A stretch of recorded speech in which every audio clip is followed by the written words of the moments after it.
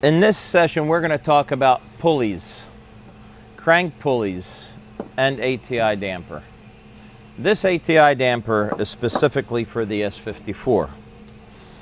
Now, we often get asked the question, why are we having alignment issues?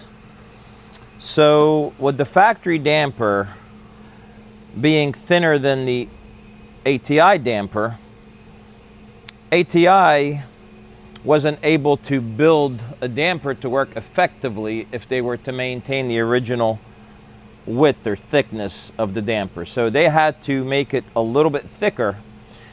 For those that don't know ATI, there's an inertia ring inside here. So then you have the inner and then the outer hub. And there's this inertia ring has O-rings on the OD, on the ID, and on the face. And that friction is what allows it to do its dampening. So where does this belt alignment issue come in?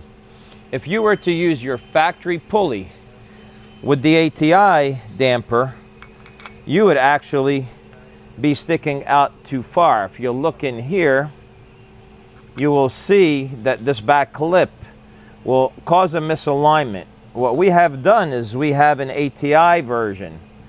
We call it the S54 ATI damper pulley.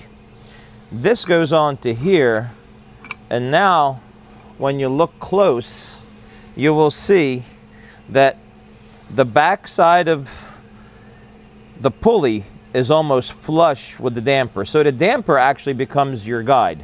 I'm going to put these pulleys side by side, and then you're going to see the difference. And that's basically where the issue is. If I can show you the back, you can see the back. It's machined with the step, and that back lip is removed. This is factory would be smooth with a back lip that guides the belt. On the ATI version, it's got a counterbore to sit on here, and then no lip to guide because the damper actually guides. So this is what you really want to do. Make sure that you have the right pulley with the damper, and you'll never have an alignment issue. Any questions? Be sure to ask.